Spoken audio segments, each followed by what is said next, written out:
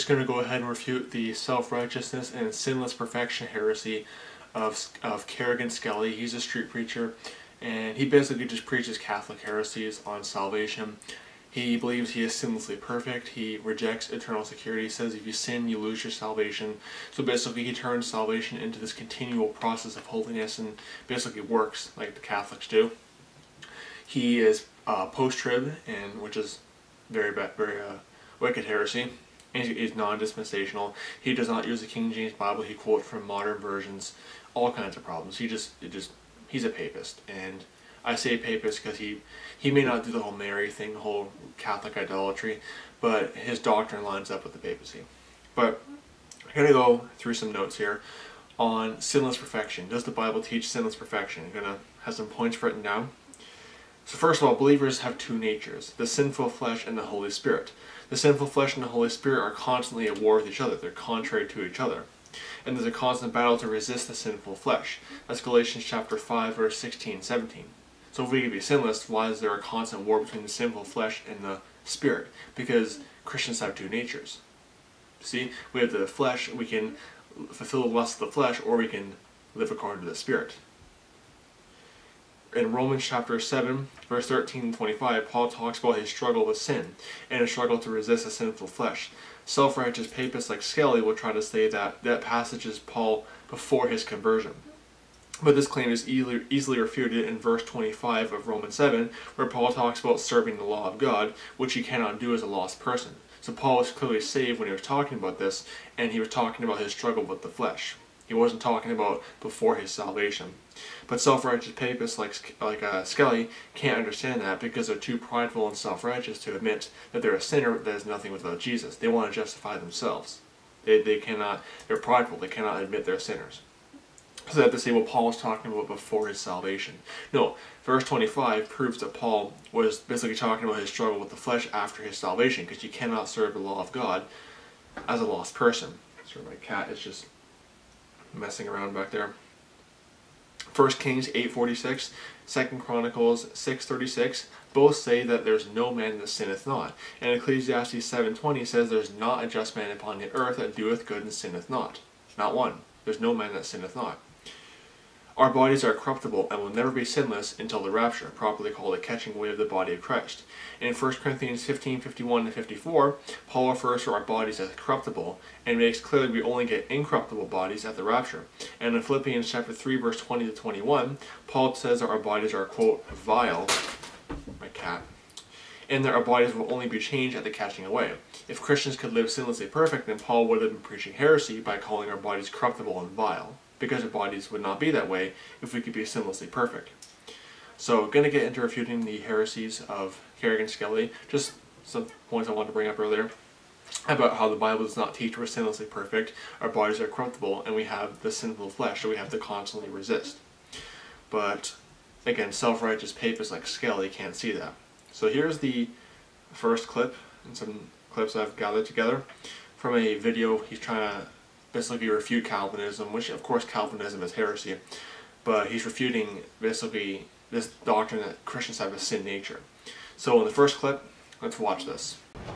Isaiah 55 verses 6 and 7. Seek the Lord while he may be found. Call upon him while he is near. Here's the important part. Let the wicked forsake his ways, and the unrighteous man his thoughts. Let him return to the Lord, and I will have mercy on him, and to our God, for he will abundantly pardon. What's the condition for being pardoned, having mercy? Forsaking your wicked ways, your unrighteous thoughts. So obviously, he goes back to the Old Testament. Skelly says that turning from sin and living holy is required for salvation. That's what he implies. And he runs back to a verse in the Old Testament to prove this Catholic heresy. The Old Testament, he ran back to a verse under the law. We're not Jews under the law.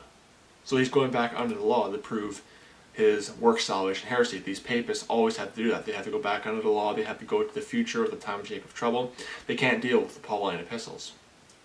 So, already off to a rough start, but let's continue. Colossians chapter 3 and verse 14.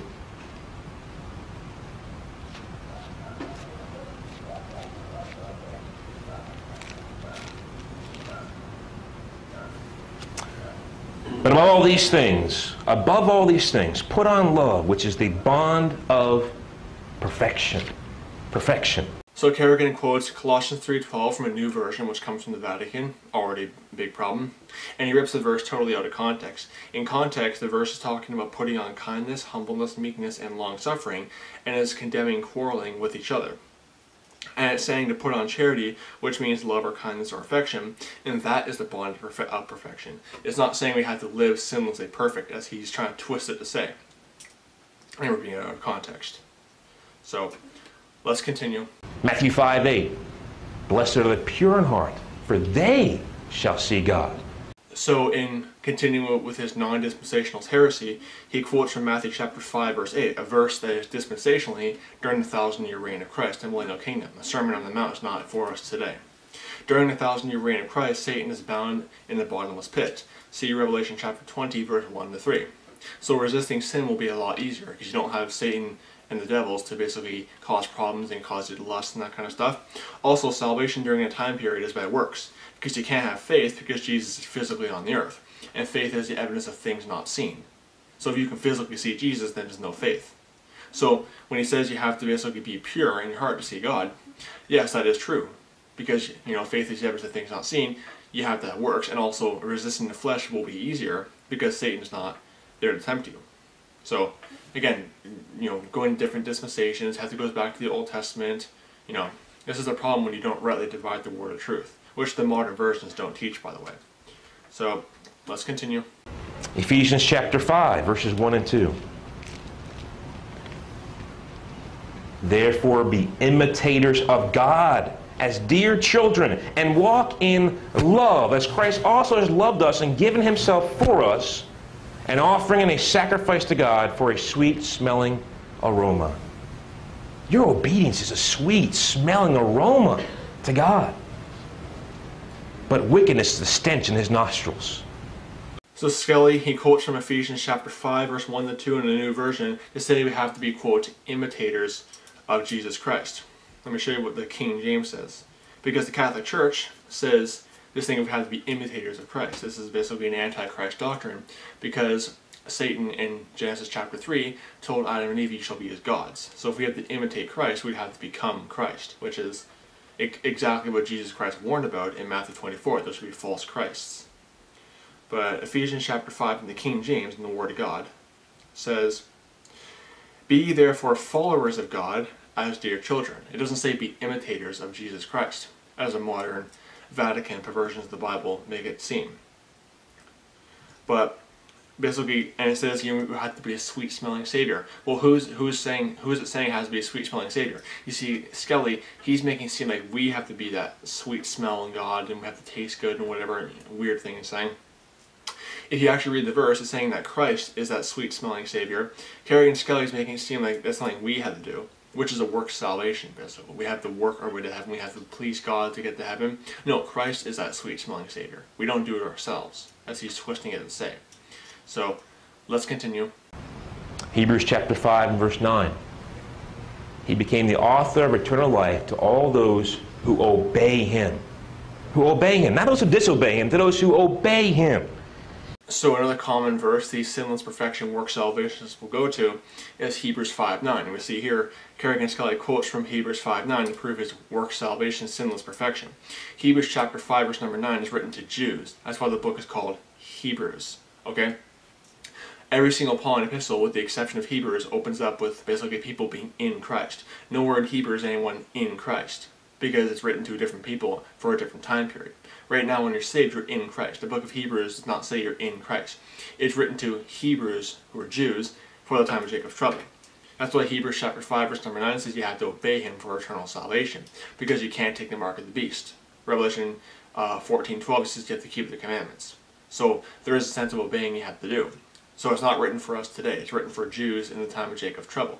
But they always have to run to different dispensations and mess around with those. So typical for them to quote Hebrews chapter 5 verse number 9. So let's continue. 1 Corinthians 15:34. Awake unto righteousness, Paul said, and sin not. Awake unto righteousness and sin not. So God has commanded us. John 5:14. The man who's been healed by Jesus after being lame for 38 years. He said, go and sin no more, lest a worse thing happen. If you go back to your sin or you stay in your sin, all that can happen to you is worse things, friends. All that can happen to you is worse things. So Skelly, he rips 1 Corinthians 15:34 out of its context to prove sinless perfection. The context in 1 Corinthians 15:33 condemns evil communications, and Paul is telling them to sin not in the sense of avoiding corrupt communications and evil communications. He's not saying sin not as in be sinlessly perfect, as this papist is trying to say. So again, totally taking it out of context to prove his heresy. Let's continue. John 8:11, the woman caught in adultery. Jesus said to her, go and sin no more. Did he mean it? Did he mean go and sin no more? Or did he really mean go and sin some more? Or did he really mean go and sin a little bit less? No, go and sin no more. And typical of all sinless perfectionists to run to John 8:11, go and sin no more. The context of John 8:11 is the woman was caught in adultery, and when Jesus says to her, go and sin no more, he's saying that in the sense that don't commit adultery, stop committing adultery. He's not saying go and sin no more as in stop sinning and be sinlessly perfect. That would be impossible, you know. But again, they always have to twist that verse to prove their sinless perfectionist heresy. John 8:11. John 8:11 is their go-to passage. But if you read it in context, it's saying simply just don't commit adultery. That's the context of it. But he has to twist it to prove his sinless perfection heresy. So don't be deceived by this Roman Catholic papist who thinks he's sinlessly perfect. It is wicked, and it is essentially you wanting to become your own God, because only God is sinless. So, and again, we only get an incorruptible body at the rapture.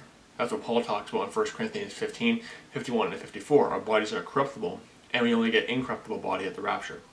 So don't be deceived by this sinless perfection, self-righteous heresy, and don't be deceived by work salvation Roman Catholics like Kerrigan Skelly. May the grace of our Lord Jesus Christ be with all the brethren. Goodbye.